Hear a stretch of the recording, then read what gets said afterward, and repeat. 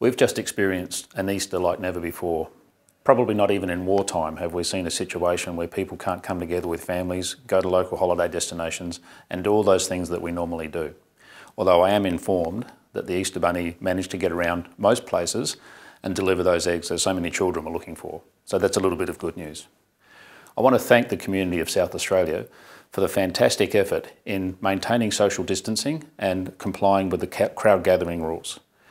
We saw massive compliance right across the state, right throughout our holiday destinations, along the beaches, and some of the images that we can put up and show you demonstrates just how well people did in maintaining those distances.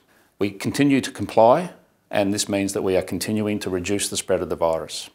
This is really important, and everything we do is based on health advice. We understand how hard these restrictions are, but what we saw over the Easter weekend, I think, shows that everybody is trying to do the right thing and help their local South Australian community.